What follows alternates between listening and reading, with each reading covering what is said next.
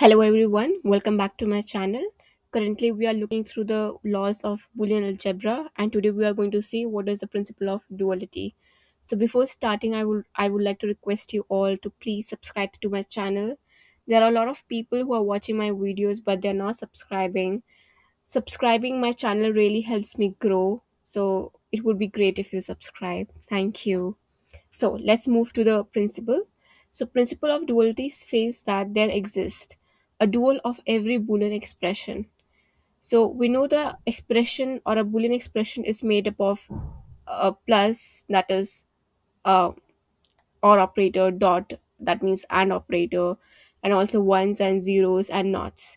So it basically means that for every dual of expression, the plus, that means or operator, will change to 0, will change to dot, that is an operator.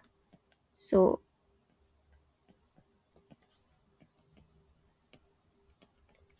and it is vice versa also, and vice versa.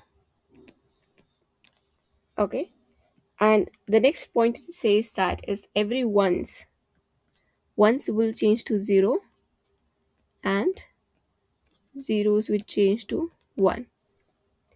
And for the nots, that is the not operator, it remains unchanged. So we won't make any changes if there is a not in the expression. Okay,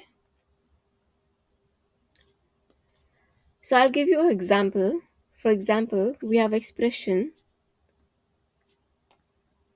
a dot 1 plus b dot 0. So what will be the dual of this? So the dual will be a plus, so dot changes to plus, 1 changes to 0.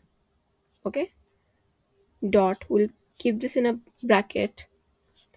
So why I put a dot over here? Because it was plus, so now a dot. B dot changes to plus and 0 changes to 1. So this is the answer. So this is the dual of the expression.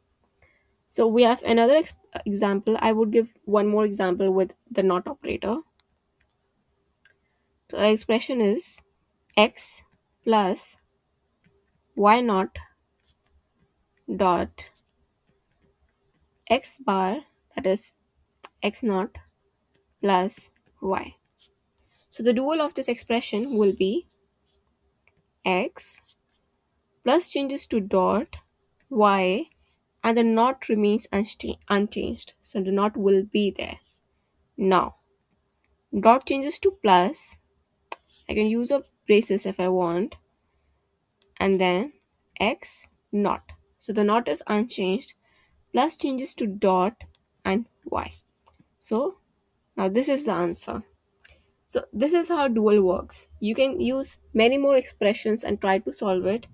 And if you have any confusions or any you're not getting any right answer, then you can let me know in the comments. I will make a video for your expression also. Thank you so much.